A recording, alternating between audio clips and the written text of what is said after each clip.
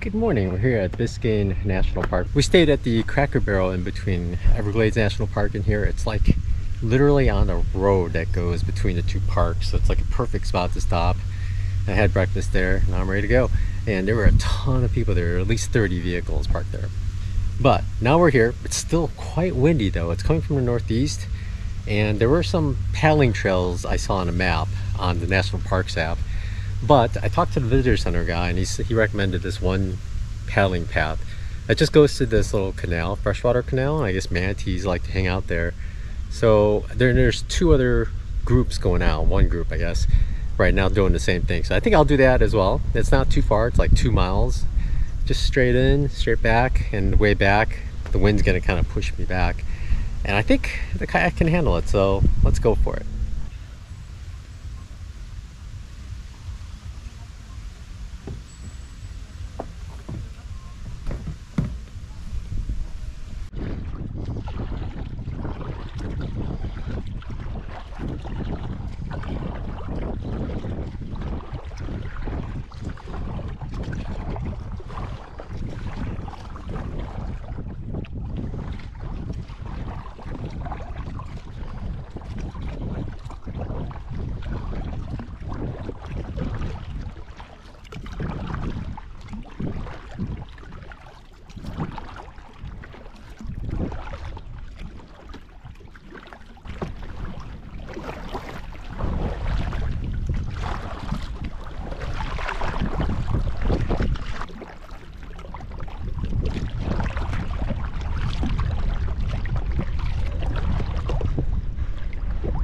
Now, if I'm going up against current, and it seems like in here the wind is coming facing me, can't be wind I'm generating because I'm going very slowly.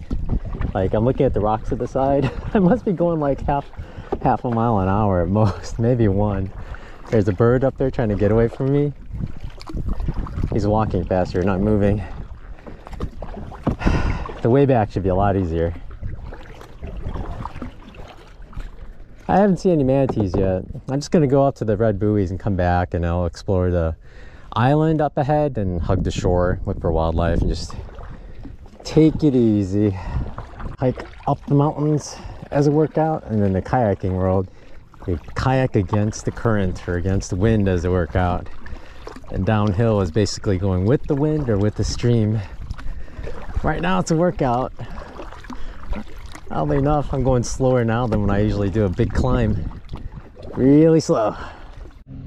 There we go, close enough to the buoys. I'm just gonna stop paddling and the current should gently take me away. Oddly enough, I think this kayak tends to go backwards with the current. If you turn it forwards and you let it float, it'll slowly turn backwards. Oh, there you go, there's the wind. Oh, I'm turning. What's going on? Let's see what happens here. It's nice and wide here, and it's deep enough where I don't have to worry too much. There's some fishermen further down, but not immediately. Maybe I'll just go sideways. Sideways tends to be also another way it goes when the wind blows. Because once it hits the side, the wind really catches the side and it just takes you sideways. It's kind of fun. Now's my downhill, except I don't have to walk. It's basically just roll. I do have to paddle a little because I saw two fishermen on the left side come walk in, so I'm gonna have to try to avoid their lines. Oh, now we're spinning forward. Now we're spinning again with the forward towards upstream. I've seen several of these great blue herons out here. I'm just floating, I'm not guiding myself, but he's looking around a little. I'm a little too close for him, I think. He's big. Almost 2 feet tall.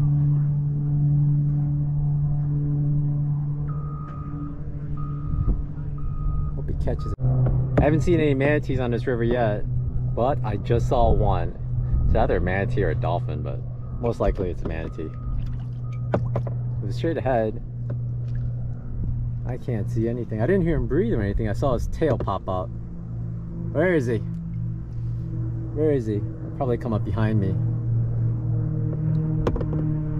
Where is that guy? It's a much prettier pelican than the one we saw at the pier. It's got the yellow head. Tip of the beak's red. It's bigger too. But he's also here harassing fishermen. Yeah, they're much prettier. Maybe it's getting towards mating season and they're starting to color up. There's another big guy over here.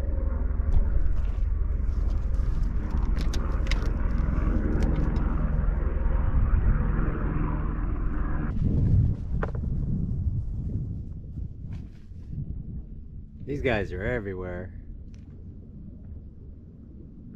Yeah, sorry I interrupted your sunning time.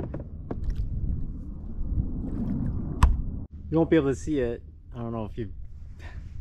There's no way I'd be able to point it out, but I was like, what is that thing? Is that a bird rummaging around in there? But it looked weird, like it didn't have a head, like a headless bird. So I backed up and looked, and it was an iguana in that open area. I guess he was sunning himself. And then when I backed up, he went into these mangroves to the right.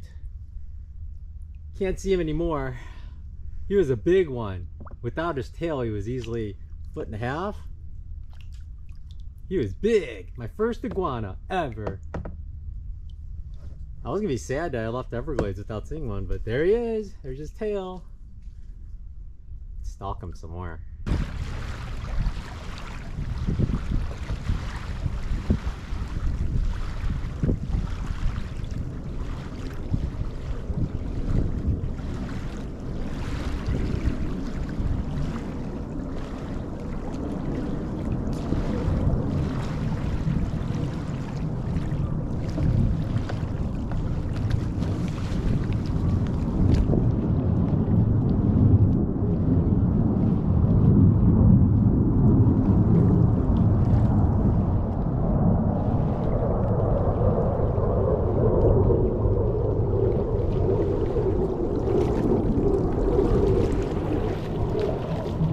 Come on, GoPro, the front screen's not working again. It's like on and off, on and off. I think over time it's gonna stay on, but I'm afraid to stick it in the water anymore because I think the front screen's gonna die on me again.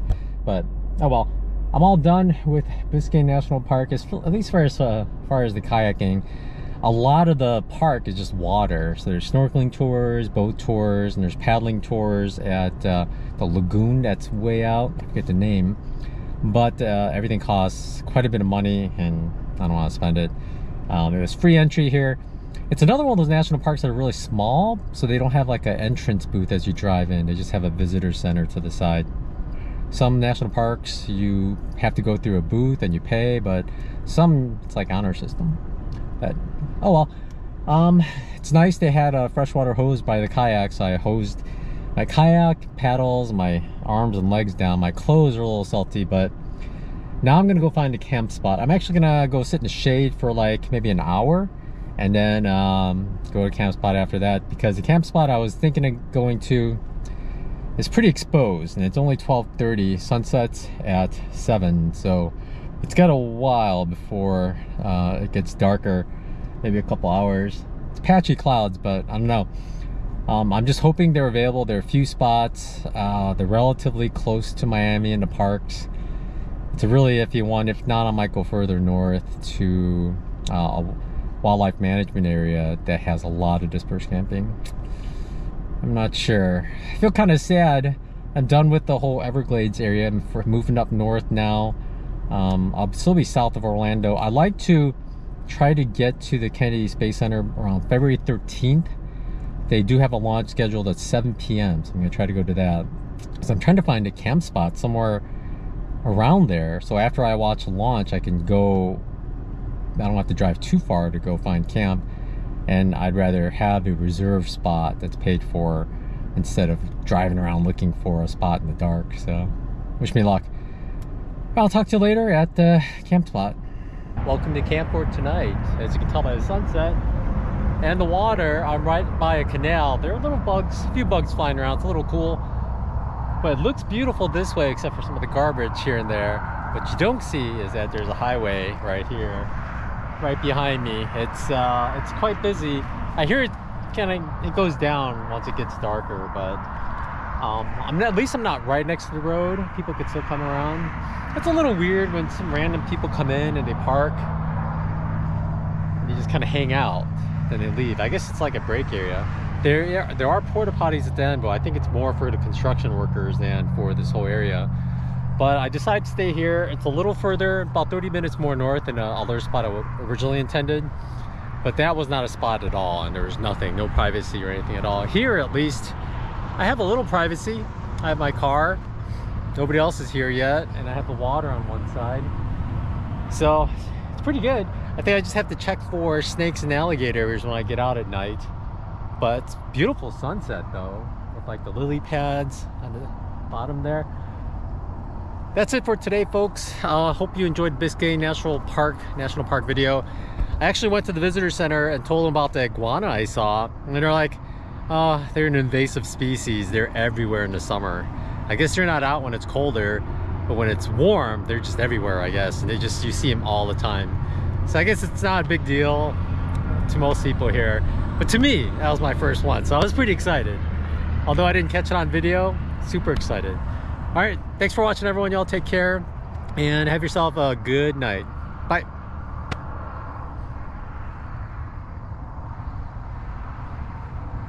Should have done a time lapse.